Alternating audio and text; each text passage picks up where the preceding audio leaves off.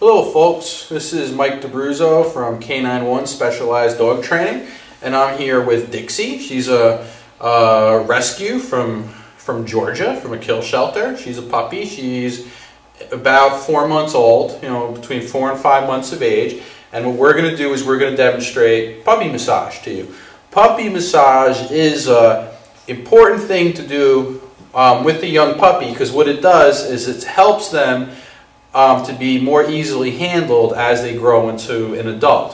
What we're going to do mainly is to teach her to trust us when we're touching her, particularly if it's things that make dogs uncomfortable. Like a lot of dogs don't really like us going into their mouth, looking into their ears, messing with their toes, and all that kind of stuff. So I like to do this from two different angles. One, I like to teach her that if she struggles, that it's not really going to work and it actually just prolongs the process. But also I like to teach her by not struggling that it's really good and it could be a positive thing. So I'll show you what I mean. The way to start this is what I want to do is I want to put her on her back in between my legs. And the best way to do this is I position the dog away from me, the puppy away from me, and what I do is I take my knees and kind of just gently hug her hips with my knees, and then I pivot her on her hips onto her back like that. And now I have her in between my legs. When she struggles, I don't yell at her, I don't go anything like that. All I do is just gently put a little bit of pressure with my legs and my hands, and then I relax again when she stops struggling. She struggles, a little bit of gentle pressure. When she stops struggling, good girl. I put less pressure too. You're not trying to crush the dog here. You're just putting a little bit of nice, secure hold on the dog, so she knows by struggling, my hold just gets a little bit tighter. This is important because you want them to learn this now instead of older, because this will make it less likely they'll struggle when the veterinarian has to do things, or if you have to do something to them. By them learning to relax, it's actually the quickest way. Okay, good girl, for her to be free. All right, good girl, you're doing good, Dixie. Yes, you are.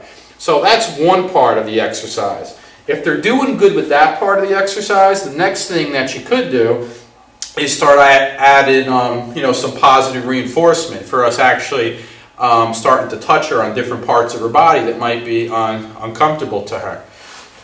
So what I'm going to do is I'll put her back in the position.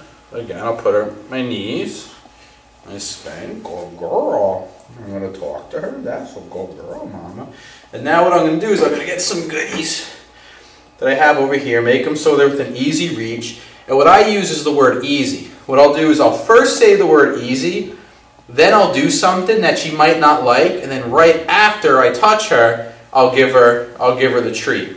So it goes in this order. I say easy, I'll touch her paw, good girl, and I give her a treat. The order is very important. She's going to learn, I hear this word easy, something happens I don't necessarily love, but then I get a reward for it, it's not so bad. So I'll say easy, touch her paw, good girl, give her the treat. Easy, touch, good girl, give the treat.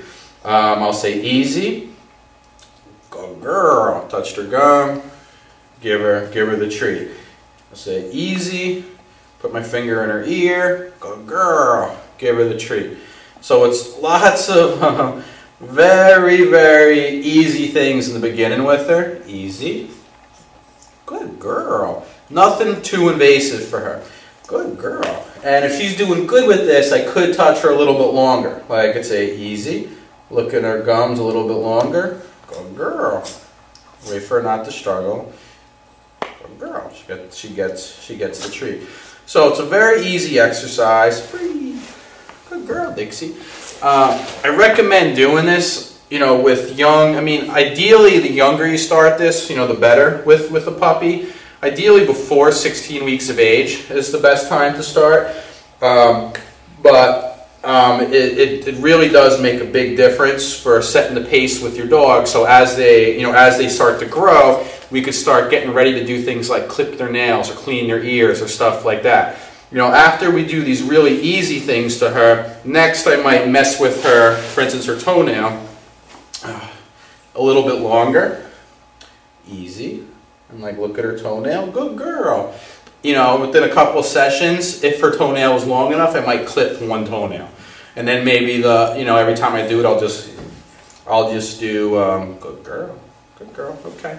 I might do, then I might, start looking at her teeth a little bit more. So if you wanted to brush your dog's teeth, if you want to clip their nails, you want to, anything you really want to do that might be difficult for the dog, you get them primed as a puppy, and then you're really going to appreciate it when they get older. When they get older, and you have to bring them to the veterinarian. So I recommend doing this at least twice a day with puppies. Ideally start between, before 16 weeks of age, as early as you get them, but it's really never too late to start, as long as you're able to do this exercise. If the puppy's too big and you really can't easily, win with the exercise, you have to do some sort of modified way, which would be a subject for a different training video.